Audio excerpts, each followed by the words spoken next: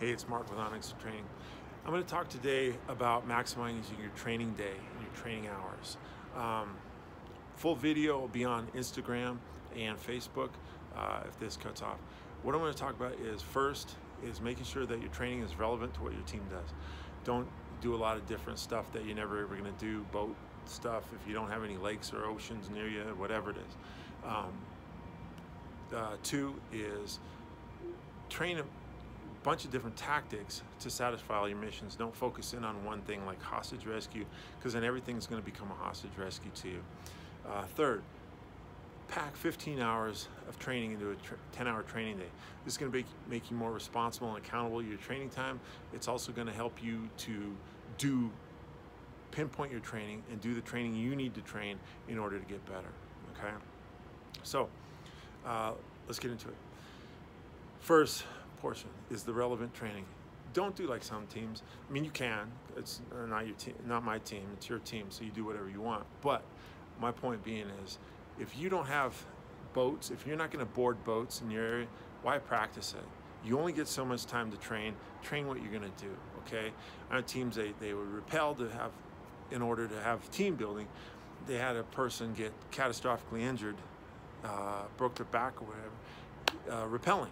And they decided, hey, let's stop rappelling. I was like, yeah, because nobody's going to be really good at it. And that's you need to know what you're doing when you rappel. I don't want to jump off the side of a building with a rope.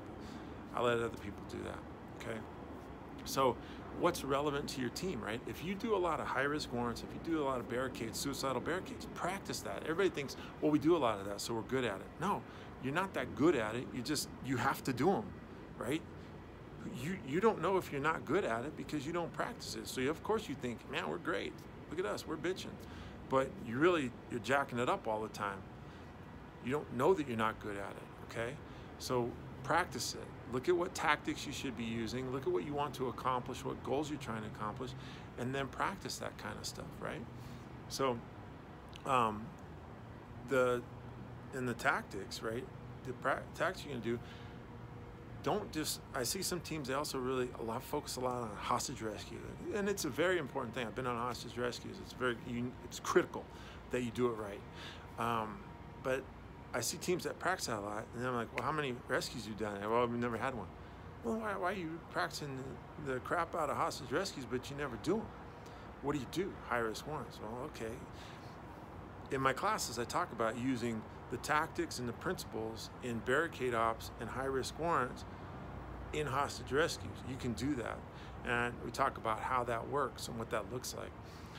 But that's my thing, is that make sure you're practicing and training the stuff that you do and work the different tactics to solve all the problems you're going to come across. Don't try to make the situation fit the tactics that you know how to do, okay? And by that I mean don't make it like a barricade, right? We now need to go search for this person on a barricade. Well, we only know how to move fairly dynamic.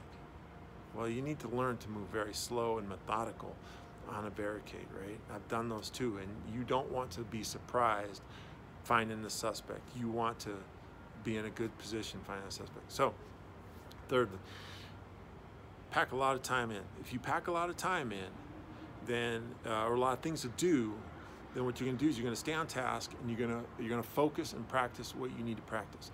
Don't try to go, oh, we're just going to do some high-risk warrants, some hostage rescue today, and you've got an 8-hour training day, and you're going to try to stretch that training out to fit those hours. You'll never do it. And if you don't do it and you only train for like 4 or 5 hours, your agency is going to go, hey, we gave you 8 hours, but you don't use it. So they're going to take that time away from you. And when you get into a real situation, you're going to wish that you had more training time. All right? So remember, train what's relevant to your team. Train different tactics to accommodate all the problems you're going to come across, right? And make sure your training day, you pack in more than you're going to be able to do, so that you stay on task, you stay focused, you keep training, and you get a full training day, okay? Hey, hopefully this gave you some food for thought. If it can help you out, answer any questions, comments, or concerns, book any training, hit me up, mneil@onyxtg.com. You can go to my website, onyxtg.com. You can hit me on Facebook, Instagram, whatever, however you want to do it. You can mail in the mail. I don't care. You look at my address.